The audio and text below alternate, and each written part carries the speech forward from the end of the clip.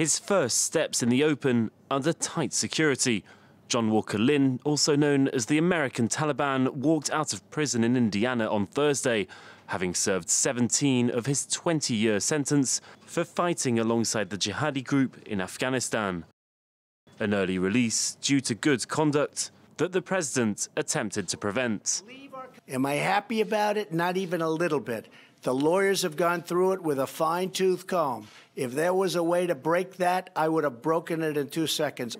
Lindh was captured in Afghanistan by the Northern Alliance forces with the support of the United States back in 2001.